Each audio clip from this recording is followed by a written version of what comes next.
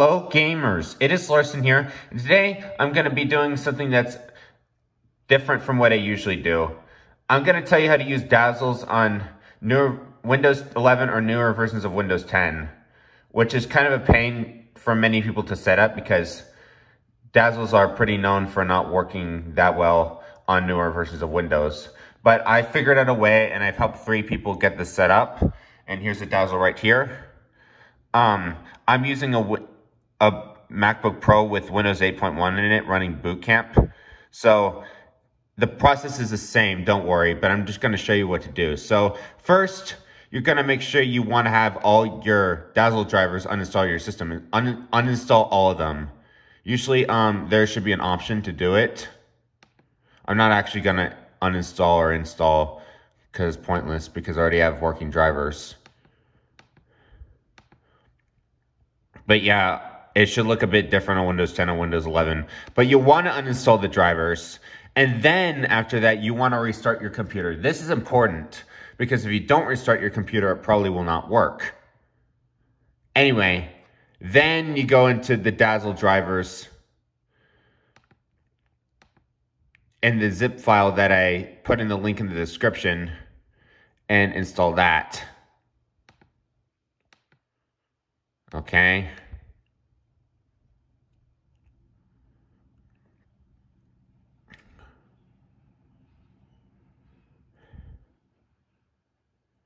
All right. I don't know how. Oh, there you go.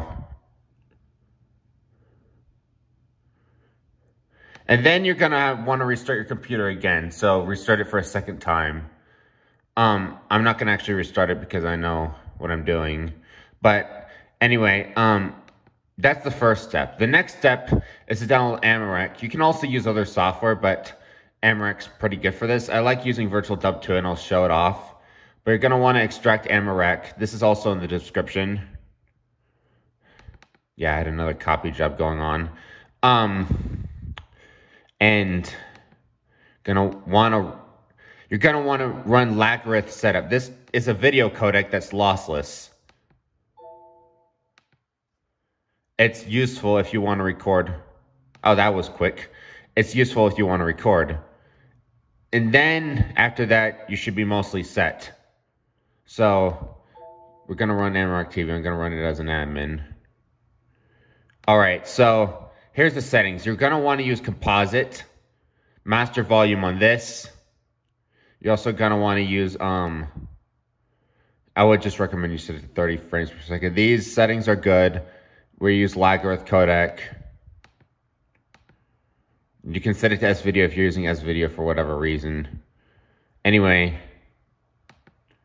I think those are the right settings. You want to click apply and then okay.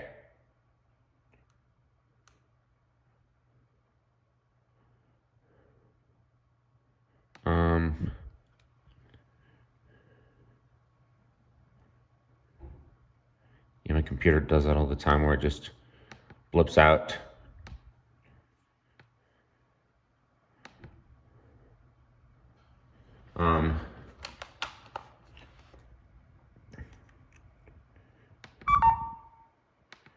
Yeah, you're going to want to make sure that everything's set up and you have a capture. You're going to want to make sure you have a file path to save your videos on. Anyway, this is mostly what you have to do. It's just not showing. Oh yeah, I have to turn on my VCR. There we go. So my VCR is connected. And I have a VHS tape here, everything you want to know about the internet. I almost forgot the most important step. You want to record. All right.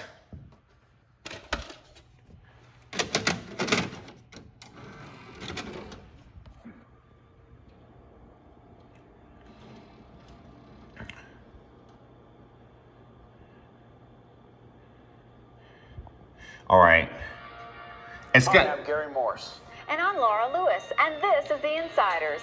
On this Insiders, we're going to teach you everything you need to know about the internet and how to use it. By the time this 30-minute program is over, you might Where's the stop button? an internet expert. No, the recording you're gonna have is gonna be pretty big. So the next step is to convert it with Handbrake. But before that, I'm gonna show you another tool that I like to use. This will also be in the description, called Virtual Dub. Virtual Dub 2 is what I use. You can also use that. I'm just gonna close Amarok first. It's more advanced. I like using it personally.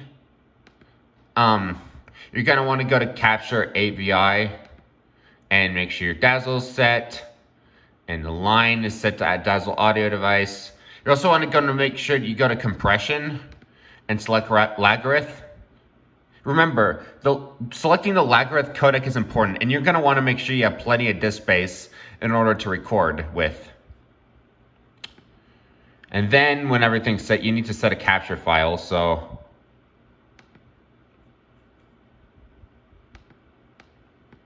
videos, internet. All right, capture video. So you can use either software will do the job. There's also Pinnacle Studio, which costs money, but these are free software. Okay, this will record. If you want to stop it, I don't know why there's a weird overlay on this. Oh, there, never mind. That was just the tape. You want to click stop capture. And there we go. Now, since the file that you will have recorded is very large, let me just play it right now.